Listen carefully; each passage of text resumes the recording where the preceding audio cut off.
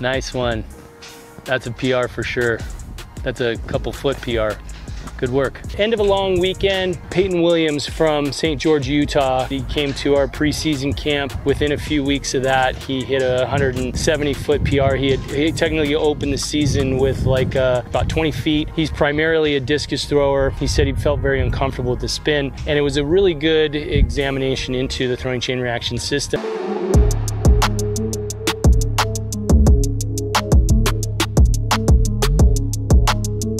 Show me an easy throw, like a wheel.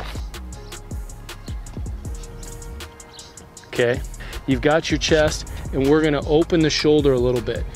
Hips back, so I want this hip on top of the knee. Stretch and hold, and you're going to bring the shot into this arm. Go. You feel that? Go. Feel a little different? Better different? Yeah.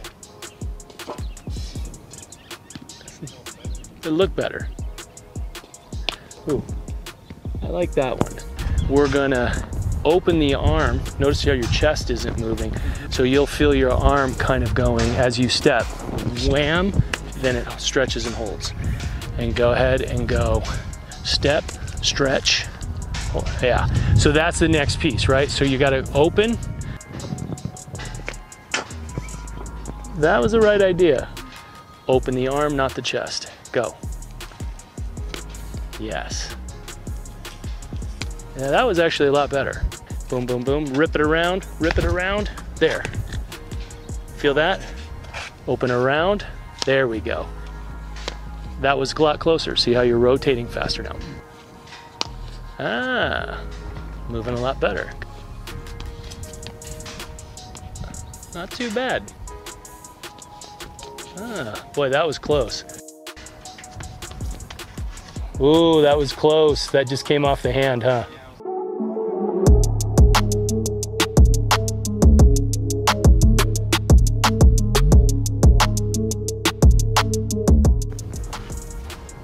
Good sink and push.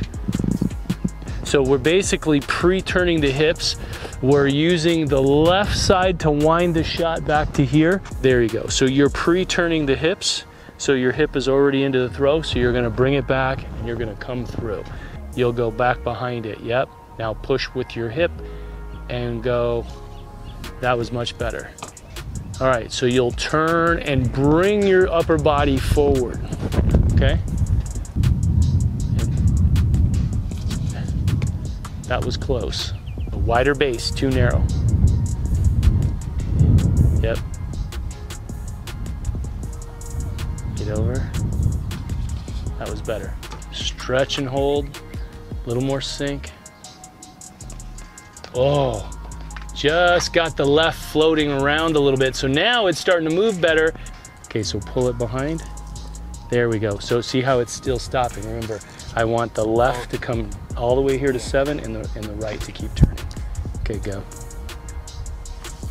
There we go. Much better. That's exactly what we want. Close. Not bad though.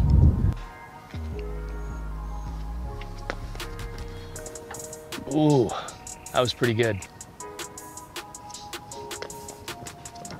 Ooh, close, close. That's good.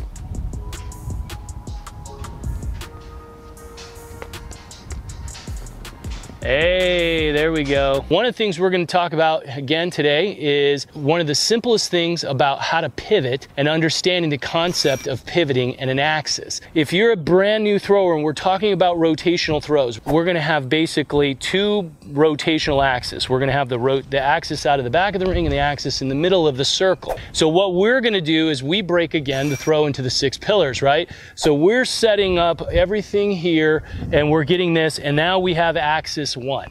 Okay, so that's what we refer to as the entry. That's your pillar 2 to 3. And so learning how to do this is actually a lot trickier. So what we're going to do is we're going to talk about that. So whether it's the shot put or the discus, we want you to understand exactly what goes on with that foot. So here's what we're going to do. We're going to make sure that you understand that rule number one is don't do this. We've talked about this in some other videos. That's a big mistake. People try to turn because turning up here is actually easy to rotate on, but you're flexed, your plantar flex. So when the calf flexes and pushes, it shortens, the muscle contracts, and now it's like trying to sprint off of high feet. You're not going to be able to generate much speed. So you want to be able to understand that we stay with the foot low to the ground and we come around, because there's what's called a rotational axis. So this is our third grade science. The earth rotates on an axis, right? The line from the poles, and the earth spins around that axis. So that line. So we have a line here as well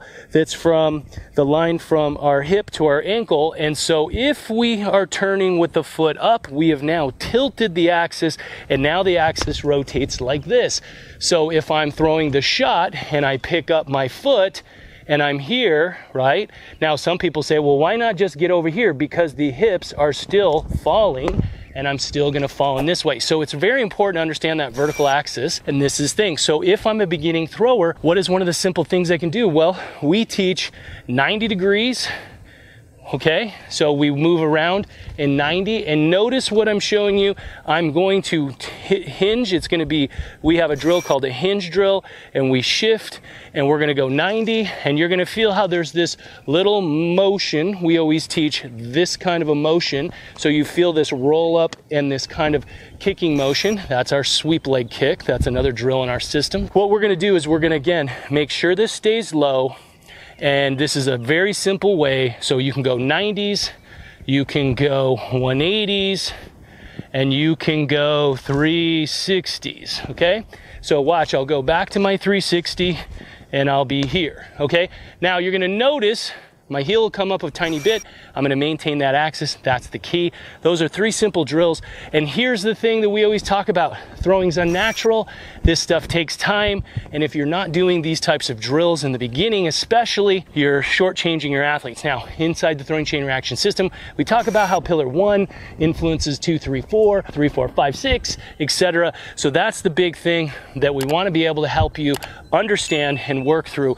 But the first thing is understand that axis and understand how to rotate around it. And that's going to be one of the biggest things to teaching the first axis in the throw. And that's going to help our young throwers learning the rotational shot and the discus to hit big throws faster and throw farther faster.